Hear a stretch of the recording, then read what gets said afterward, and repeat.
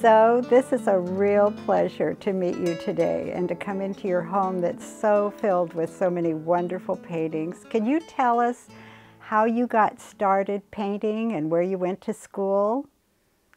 Well, I got started painting very early in my life because in grade school I was already recognized.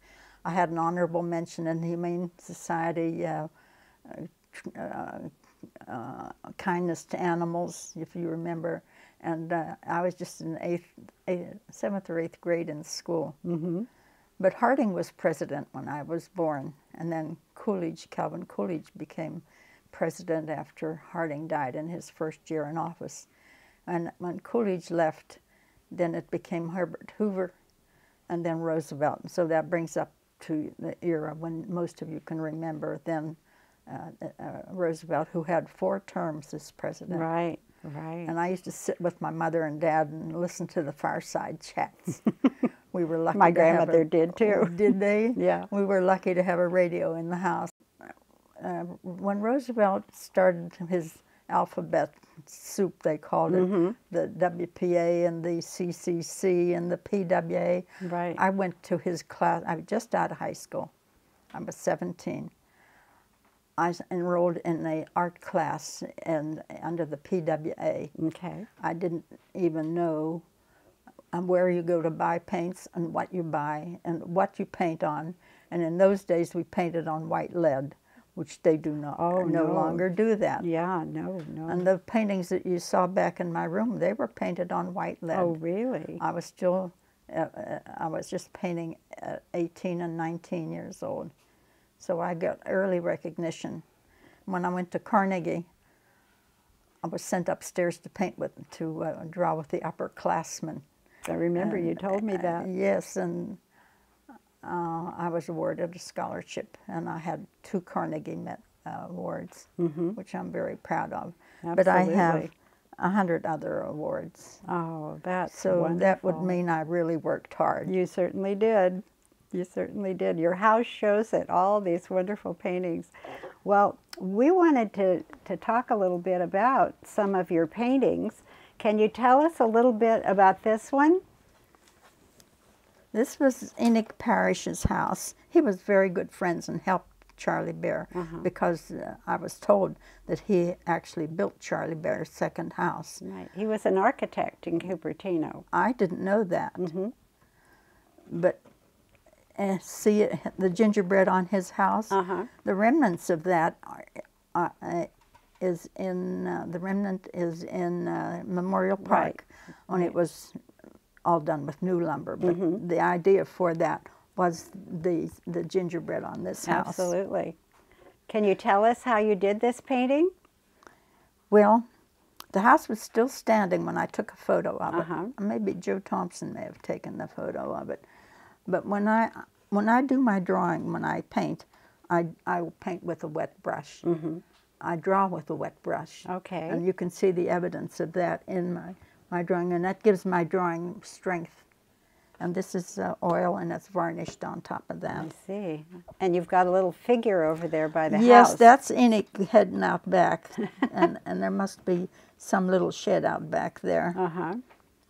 Well, it's wonderful. It's a wonderful painting, and it's wonderful that even though the house wasn't saved, we did get to save the gingerbread, so it is over there in Memorial Park. I think that was great that they did that. Yeah, so that's a lovely painting.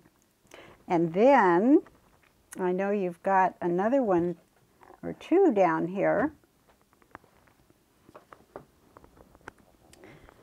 Now, this old barn was still standing when I went there.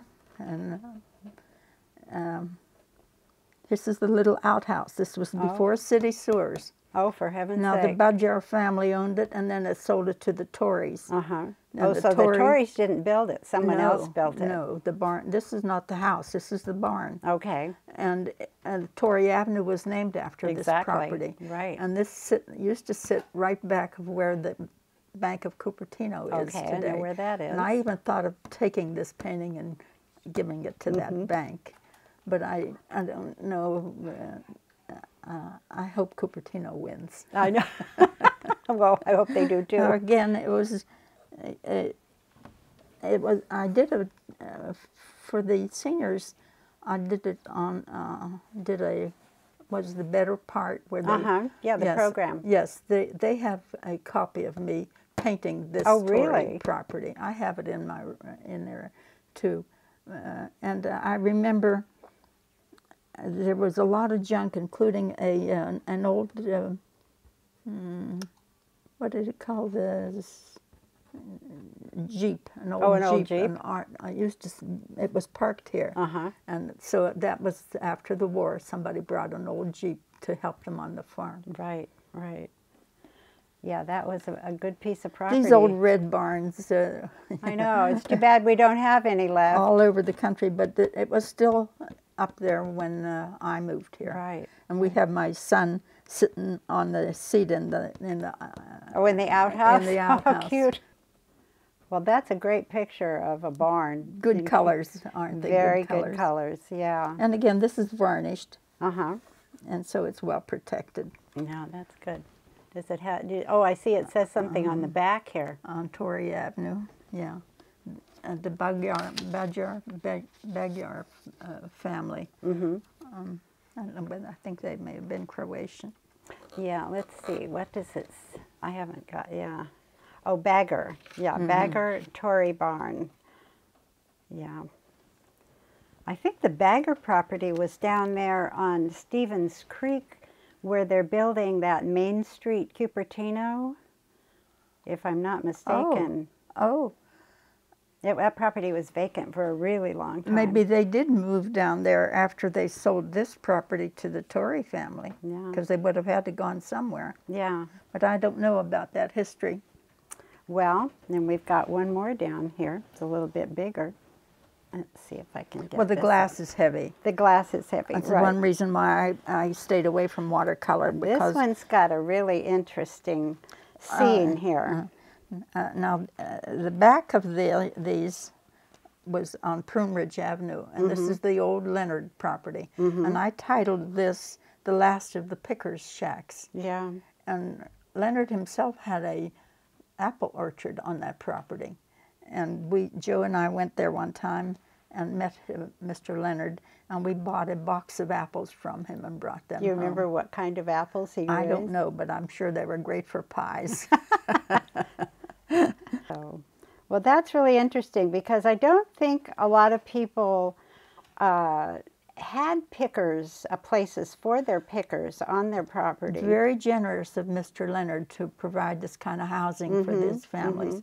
And when they were done with what his had to do with the apples and whatever else he was growing, I'm sure that these pickers would go and find work with another farmer. Right. And they still had a good place to come home to.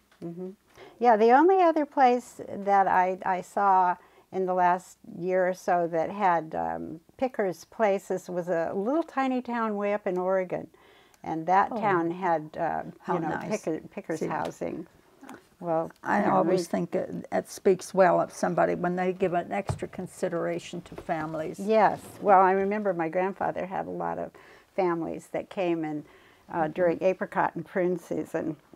Even when we came here in '63, my daughter Martha and her friend went out to cut apricots, and Joe, who was the football player, he carried the lugs out to spread them. And remember Mariani's line? Oh, you're right there by the freeway. Yes. Just acres and acres and acres of apricot trays. Laying in the sun. So, anyway, you went down to Charlie Bear's blacksmith shop. And I sat there all week and drew and drew.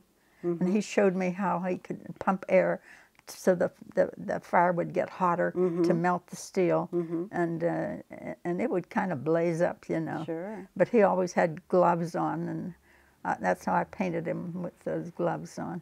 So that painting is going to be down at the new Environmental Center down at McClellan Ranch Park. I hope so. Yeah. It belongs to that building, I think. So what kind of tools, do you remember what you sketched down there? Oh, it's a great variety. But the auctioneer who settled the property when after Charlie Bear died told me that they used that book to authenticate the sales of people, so they knew they were really getting the original tool. I've seen the book, and they're wonderful drawings. I can't believe I did all them. But they told me, Dr. Warren told